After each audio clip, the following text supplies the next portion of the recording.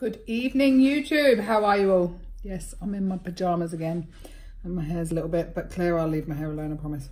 Today is Thursday, the 22nd of November, 2018. It's really early, actually. I think it's about 6 o'clock in the evening. My name's Jan Silver, for those of you who've only just joined my channel, and I've been video logging my journey to and beyond a gastric bypass, which I had 20 months ago, just over 20 months ago. I've lost 7 stone-ish, not quite 7 stone, but I'm nearly there, but I'm not aiming to get there, but that's another story. Yeah, I didn't feel like I finished what I was going to say last night, and I've watched a few other YouTubers that I follow today. I promise I won't play on my hair all night, Claire. You know when you're just looking at yourself? I'm really hormonal, and obviously this is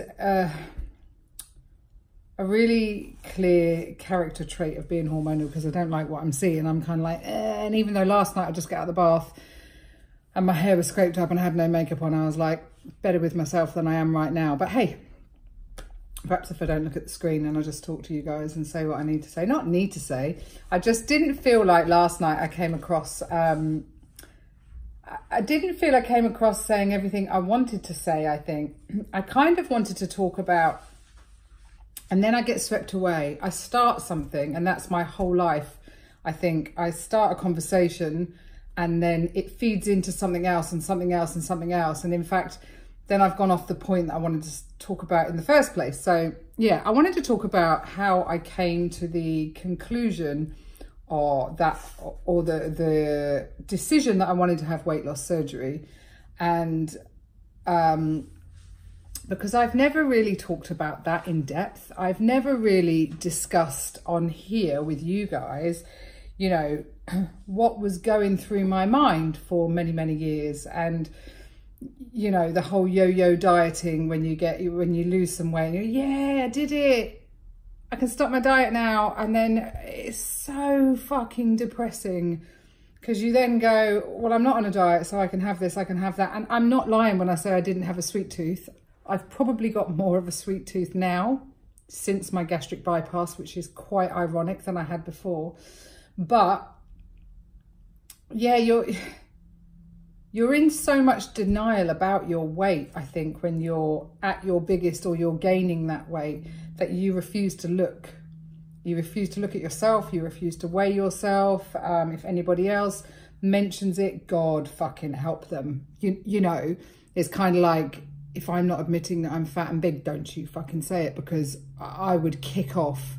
My kids, for instance, would never use the word fat. The word fat, I think, came out my stepson's mouth once, and I still haven't forgiven him for it. You know, it's that kind of, yeah, we don't use that word in this house, because I know what using that word would have done to me, because I was fat, but in denial. So even though my friends would say I was the first one to take the piss out of myself about being bigger, but God, my confidence was knocked in the end. I think moving away, we moved away, Harry and I got married, he moved to India, and then I decided to go with him. And I think it probably wasn't till we got to Singapore and I realised I don't even, you see, again, because I didn't weigh myself and I was in denial, I didn't really know how much I weighed. I was a big girl, but going to the gym. So even though I would go to the gym probably 4 to 5 days a week, I was running on a treadmill, I'd be doing cycling. When I gave up smoking, I was climbing 40 flights of stairs, believe me. I never got under 100 kg. So that's what I do know. I don't know how high I was at my highest at that point, but I do know I just couldn't budge my weight down at all under 100 kg, which is, I don't know what the math is with that, but it was really disheartening. And I knew the score. I knew that I could do all this exercise and burn all of these calories, but then I'm going to go and eat like shit. I'm going to drink the alcohol. I'm going to do this. I'm going to do it. And it really wasn't being conscious, not wanting to be conscious about what goes in your mouth, about what goes in your mouth is going to affect your whole body, and not here and now. It's going to be further down the track.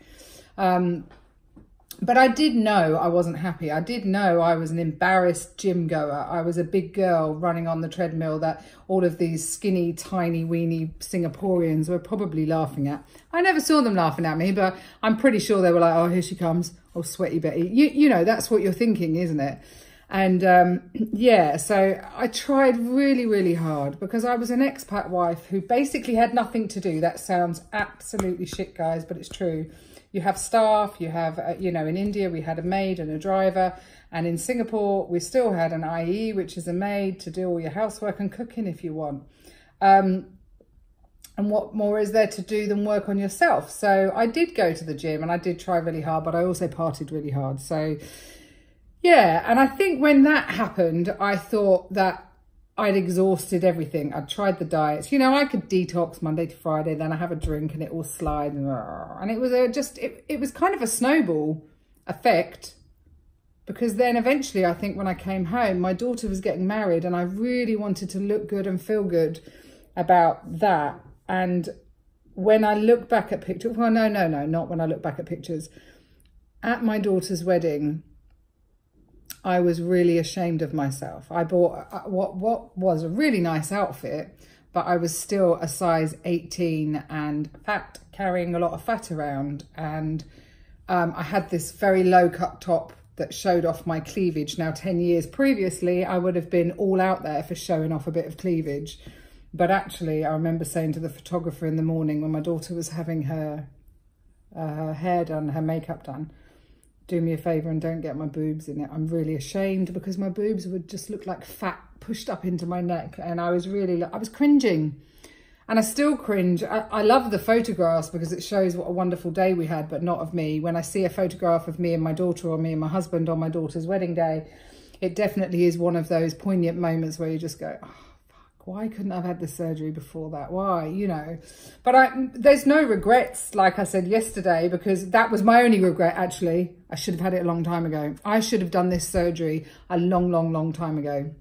That I suffered miserably and was unable to take control of my eating habits, or my, well, whatever habits they were that caused me to be obese and overweight and unhealthy. I couldn't do it on my own. So weight loss surgery was the way to go for me. And we discussed it, Harry and I. We discussed it while we lived in Asia for a fair few years. I say discussed it, I'd throw it out there and say, I think I want a gastric band, you know. Is that okay? Is that okay? And he'd be like, Jan, I love you as you are.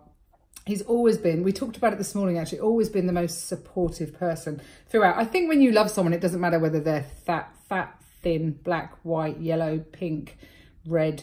Do you know what I mean? It truly is. There is, you know, beauty is within the eye of the beholder. Is that the right thing? I think, you know, and the question with Howard this morning was, you know, we were talking about our weights.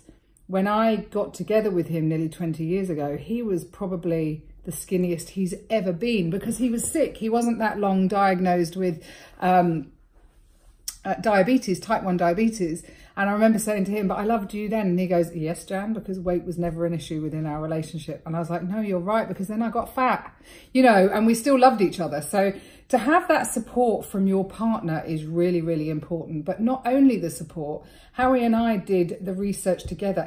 He probably did more than me about everything. And he said, did you know a lot of relationships fail when one person has this surgery because they're going to change dramatically? And I said, no, I didn't. But we looked into it and we were laughing, going, is our relationship strong enough? Fuck yeah. We've been through more than this, than one of us losing weight. You know, we've been through an awful lot more and moved countries more than anybody cares to remember. And, you know, up to our whole life and family. So of course, weight loss, me losing weight and feeling good about myself, is not ever going to be a problem within our relationship. So I think if you talk about that, and you have that, and, you know, he knows how much I wanted it, and I know he was there to support me and back me, then that was a good thing, because it still is 20 months down the line. Never has he said anything against my weight loss. He's been the most supportive, uplifting person ever.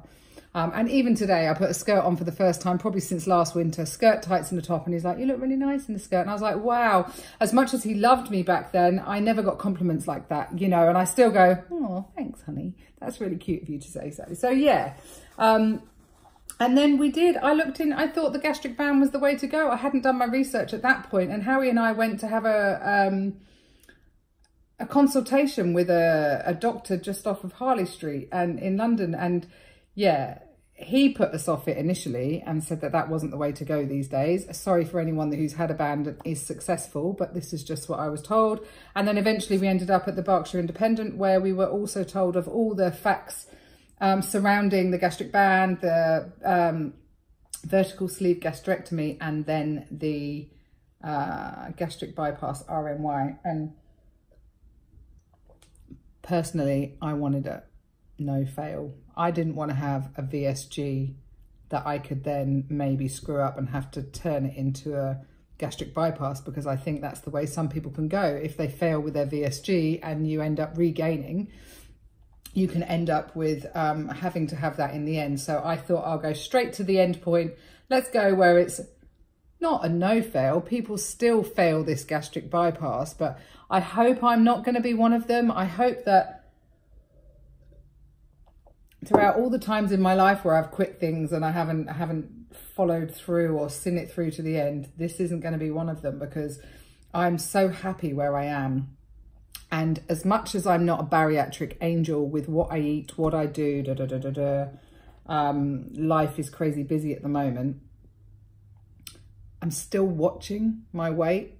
And I wouldn't have done, you know, I kind of laughed this morning. I'd been away with Claire for a couple of days to the cabin, and I ate crisps and I ate, you know, I had a hot chocolate. I don't even normally have a hot chocolate, but she'd said it and I went, I'll have one. It was like, okay, let's have one. And both of us, excuse me, actually felt quite ill afterwards. You know, I think that may go with time, where you realise something's going to make you feel pretty shit and you won't do it. Clearly not 20 months out, but I kind of overindulged a little bit. So I got on the scales, happy to report it's only a couple of pounds. And I know that couple of pounds I can lose again, you know. So for me, it's all about watching my weight and monitoring it. I'm not on a diet and I'm not stopping what I can eat. I know I've got a restriction there with my gastric bypass, which stops me from eating a mountain of food, because prior to my gastric bypass, I ate a mountain and more and more.